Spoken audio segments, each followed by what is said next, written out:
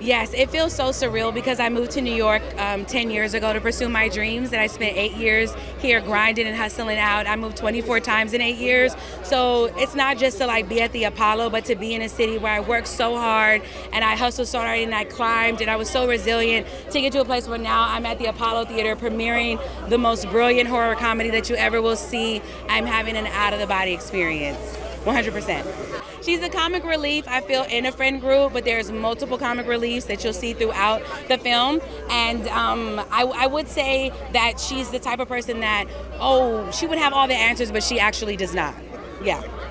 I know his whole resume from back when he directed John B. and Tupac in the music video. Like, he directed Tyrese lately. Like, I know him from there. So from like Barbershop to Ride Along, I'm like, wow, I just felt so honored. And I think I gave the best performance that I have ever given to date because of how safe I felt with Tim's story.